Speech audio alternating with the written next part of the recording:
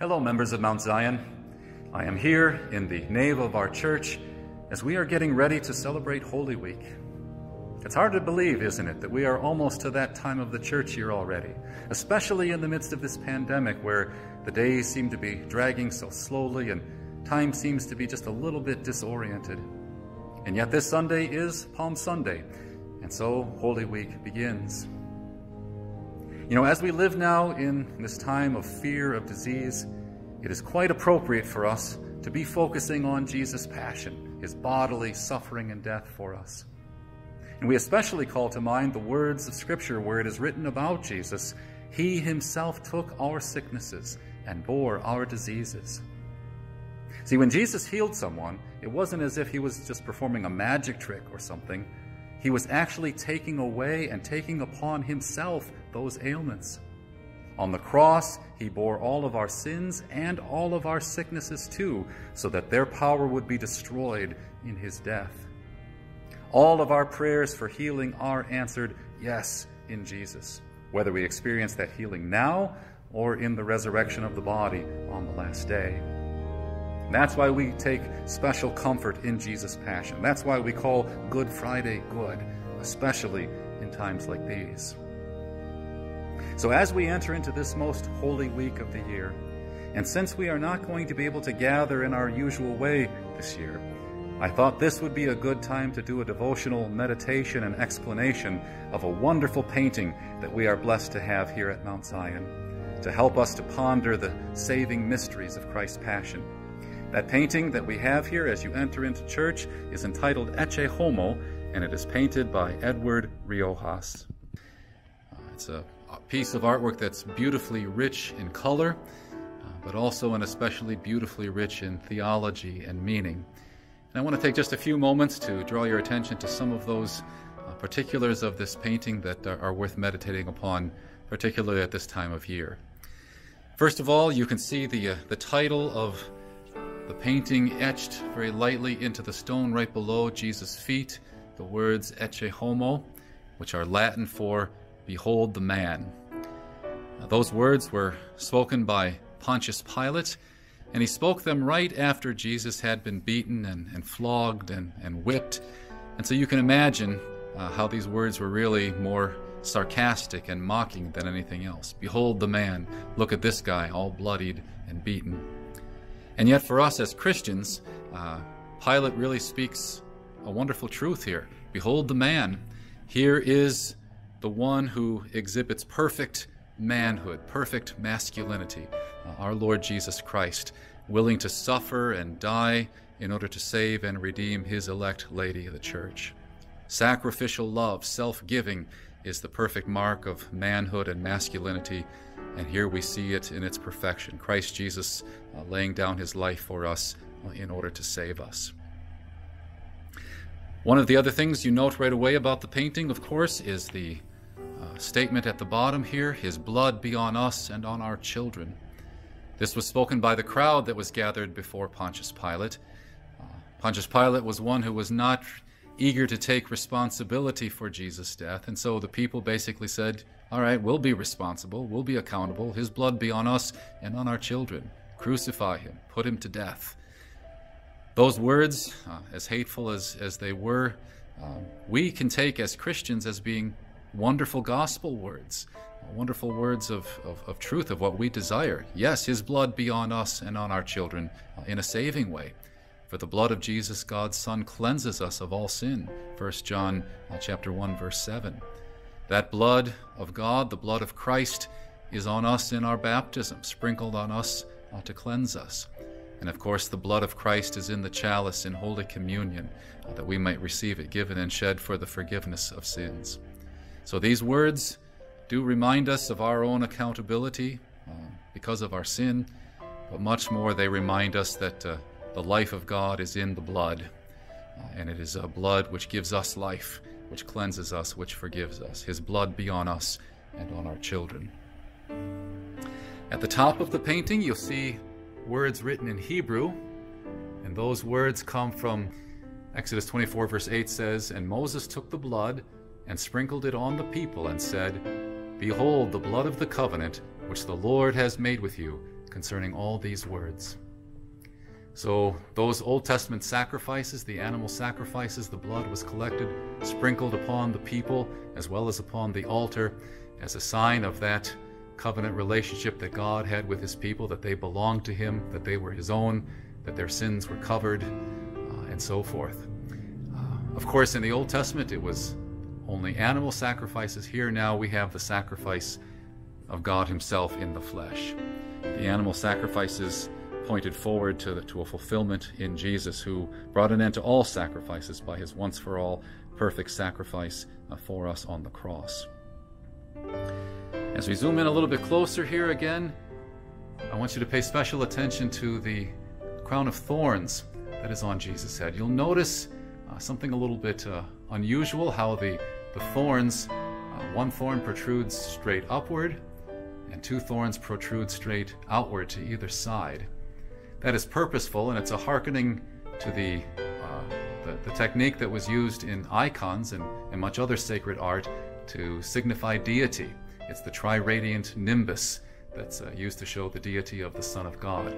An example of that I have here on another icon, where you see Jesus portrayed with not only the halo behind him, but that triradiant nimbus pointing upwards and outwards with the Greek letters Hoon, which means the living one, the God, the true God, the Creator. And so that triradiant nimbus is used not of saints, but only of Jesus, the Son of God. That signifies deity. And so as we look at the crown of thorns, what a wonderful way of showing that here is the deity, hidden beneath weakness and suffering, to be sure, but nonetheless in a rather spectacular way showing forth the glory of his love, willing to sacrifice himself for our sins. Of course, the crown of thorns is also significant of itself in general. You remember that one of the curses that was spoke to Adam in the beginning was that the ground would bring forth thorns and thistles, would not be easily tilled.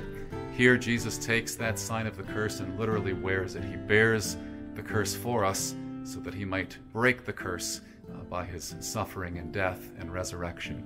And so the crown of thorns is of special note here. God the Son in the flesh showing forth his glory, breaking the curse on our behalf. Perhaps something else to notice here in this painting, you see not only the blood that is shed for us, spattered across Jesus' garments, but also the bruising. And we are reminded that he was wounded for our transgressions, he was bruised for our iniquities. The chastisement that brought us peace was upon him, and by his wounds we are healed. Wonderfully portrayed there, realistically portrayed, and yet in a reverent sense, how our Lord, by his wounds, by his bruising, by his blood, has purchased our salvation. Something else to take note of in this painting is the garment that Jesus wears.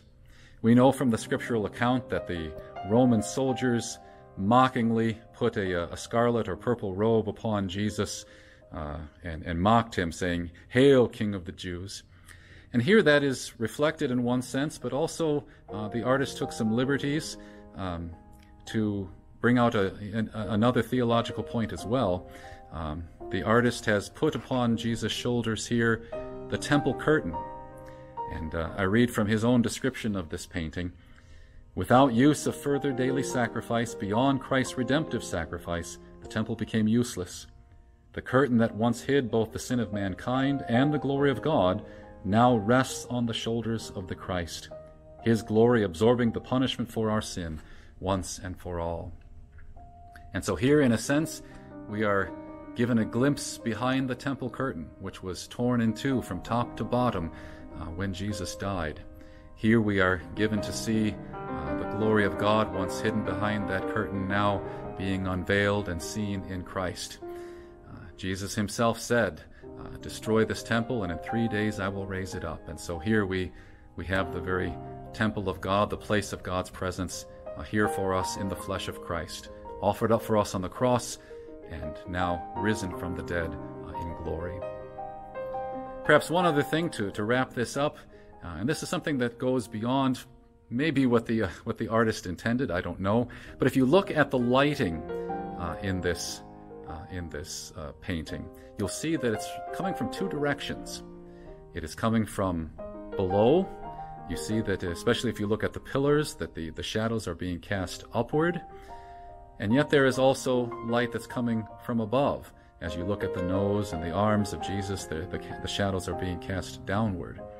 And maybe there's a little twofold meaning in that. On the one hand, as you look at the background in particular, you see that reddish orange. It evokes flames. It evokes fire. And is a reminder certainly of the judgment of hell that Jesus suffered for us and on our behalf. Jesus would literally go through hell for us as he cried on the cross, my God, why have you forsaken me?" And so that fiery light from below is a reminder of what Jesus was stepping into for us and on our behalf. On the other hand, we also see the light coming from above, that divine light which not only shines on Jesus, but shines from Jesus. For he says, "I am the light of the world." And he is the one who has come to conquer the darkness for us. He quite literally entered into the darkness for us, going even to the grave on our behalf, and then destroying the darkness from the inside out, rising on the third day. And so here we see that light and that glory of God again shown in suffering. Jesus' foot, I forgot to mention, is also covered here.